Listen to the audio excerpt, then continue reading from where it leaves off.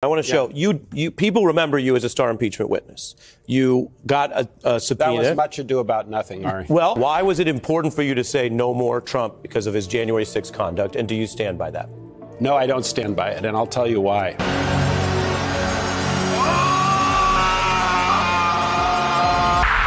Hey everybody, welcome back. Sorry for the lack of content over the last few days. I've been sick again. It seems like I get a cold every couple months after the kids bring something back home from school. But I'm back and I have a clip that I know you're all gonna thoroughly enjoy. It happened yesterday on MSNBC with one of their worst, Ari Melber, and his panel that included one of the biggest never-Trumpers that there ever was in the media. And I think that you're all gonna be very surprised by his take on a possible Kamala Harris regime victory. So check it out, then stick around for a bit for my take and a bonus video. Why was it important for you to say no more Trump because of his January 6th conduct, and do you stand by that? No, I don't stand by it, and I'll tell you why. I've now lived 4 years under the Biden-Harris policies, and I have to say that those policies are not only becoming an existential threat to our country's way of life, but to our allies as well. I've been saying it for 10 damn years. Ain't I been saying it, Miguel? Huh? I've been saying it. So when you, and it has to. I'll let you finish, but this is so striking. You said it was a no for me after that, after January 6th. I did. And here we are right now. I did. And you're saying it's a yes for you. It is a yes for me. It is an absolute yes for me. That is how badly the Biden-Harris team have prosecuted their job. But the whole point you seem to be making was that January 6th and that kind of attack on democracy is bigger than any policy difference. I am seeing so many attacks on democracy that eclipse January 6th. Yes, goddammit! Yes! So I want to ask Sarah. If you want to ask me what those are, I'm happy. Well, I'm going to go Sarah in the back. See you but this is, I appreciate Kamala Harris why she flip-flopped on 16 things. Look, I appreciate everyone being here. Drive! Would you please repeat the destination? Oh, anywhere, just go!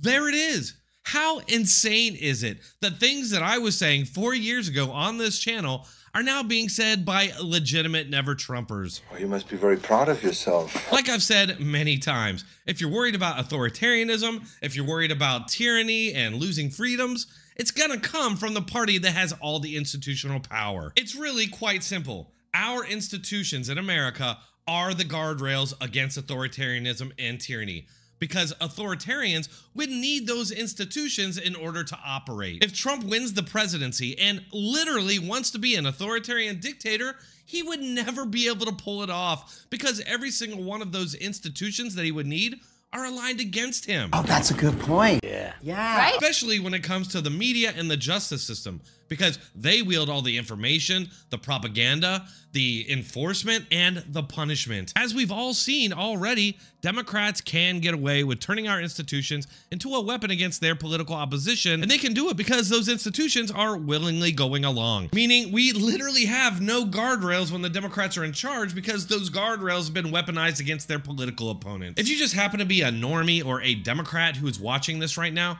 then all of that our democracy propaganda that the country has been bombarded with over the last few years should be starting to make more sense right about now. Because in a pure democracy, the Democrats would have total unending control. And they've been trying to normalize that idea for a few years now. If Kamala Harris happens to win this, then the left and the Democrats are gonna see it as a mandate to push even further. And I guarantee you, mark my words, they will abolish the filibuster, the Electoral College, then stack or abolish the Supreme Court. And that's not even mention the reckoning that would transpire against the Democrats' political opponents in this country, which popular figures like Destiny would cheer on and give legitimacy.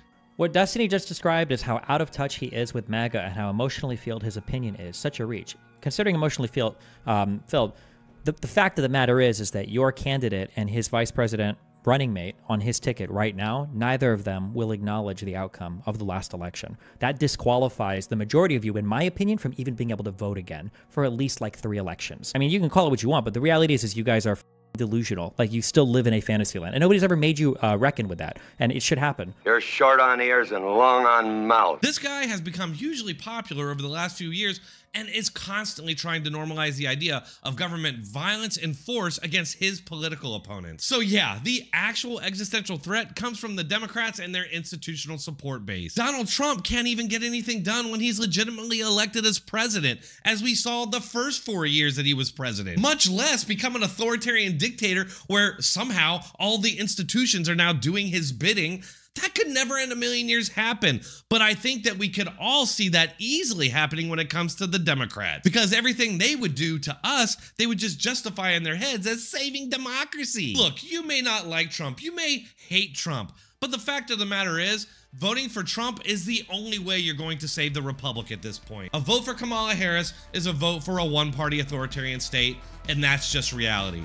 Do you agree, disagree? Let me know in the comments, and if you're still here, might as well hit that like button and subscribe. I do post on a regular basis, so keep checking back for more. Thanks a lot.